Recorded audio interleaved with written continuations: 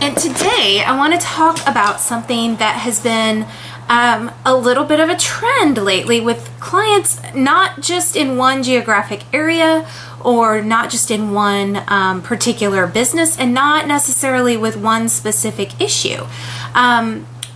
It's other attorneys threatening jail time for civil problems.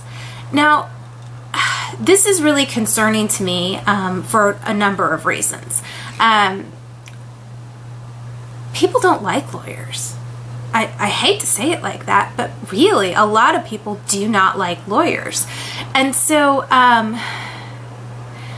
to have lawyers act in threatening manners, especially when they don't have any cause to, creates a horrible reputation for the rest of us. It just makes more people not like lawyers. So I'm particularly upset because I think that the actions of these attorneys who are threatening jail time when they really don't have cause to are not just reflecting on themselves, but they're reflecting on the profession as a whole. And I think that's not very, very good. But here's the scoop. On all of these things, these are civil cases. These are cases where people are arguing over money, they're arguing over possession of stuff, they're arguing over who's right and who's wrong, whether it's a contract issue or an interpersonal issue or a breakup of a business issue, but they're fighting over something. And in these cases, these clients, there is an action going on in court, and the other side is saying that they want to hold my client, whomever my client is in this case, in contempt, and that they want them to go to jail.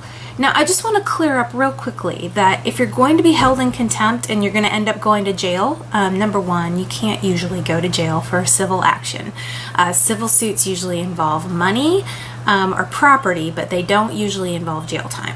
Jail time only happens if you're held in contempt, and you're held in contempt if you don't show up to court when you're supposed to. And it's not an immediate, you don't show up to court and you automatically go to jail. Usually you have a notice. Usually you don't show up one time, you get another notice to show up, and you don't show up again, and that's when the cranky judge decides to send you to jail.